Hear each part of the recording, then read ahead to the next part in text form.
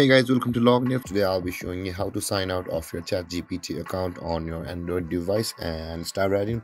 Now, first in order to log out of your ChatGPT account on your Android device, you must first be logged in like this. I have already logged into my ChatGPT account over here on my browser, and after logging in, at the top left corner of your screen, you can see the three-line icon over here just beside the new chat over here.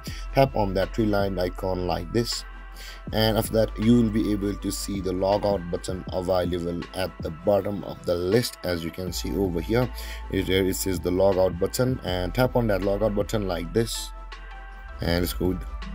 And you can see guys, we have successfully logged out of our ChatGPT account on our Android device. And if you have any confusions or questions regarding a topic, feel free to comment in the comment section below, and don't forget to like, subscribe and hit that bell icon for more videos. Thank you for watching guys. Peace.